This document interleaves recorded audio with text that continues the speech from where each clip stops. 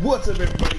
Custom-Kit-Gamin here, back at it again with another great subscribers request build. In today's build, we got Oob, the regular one, not Majoob, but the regular Oob.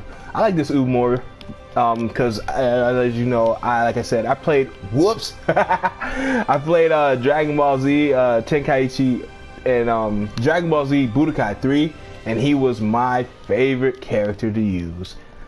Purely because of his attacks. I like his rush attacks and things like that. So let's get right into it. Of course, went with the darker skin. I could have used the more innocent eyes, but I like it more fierce when he, because when he was fighting. Of course, you go with the patented Oob hair. So number 3 with the eyes and the little tiny nose, and then number 3 with the chin. Number 3 with the ears. And he is the shortest and smallest. And then you just put on the clothes.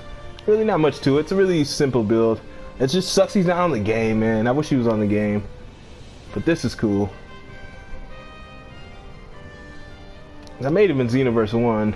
But now we got the hair. Meteor Crash, because the fast-paced rush attack moves. Ki Blast Cannon. Even though it came from his mouth and Ki Blast Cannon.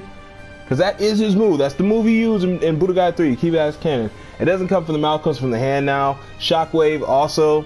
Stone Bullet, just cause. Unrelenting Barrage, and the Justice combination. Wreck 'em hard. And then an Angry Shout, more air attacks.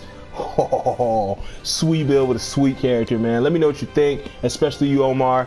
Always good to hear feedback, and if you like the build or not. And again, man, just keep the requests coming, and I will try to fulfill.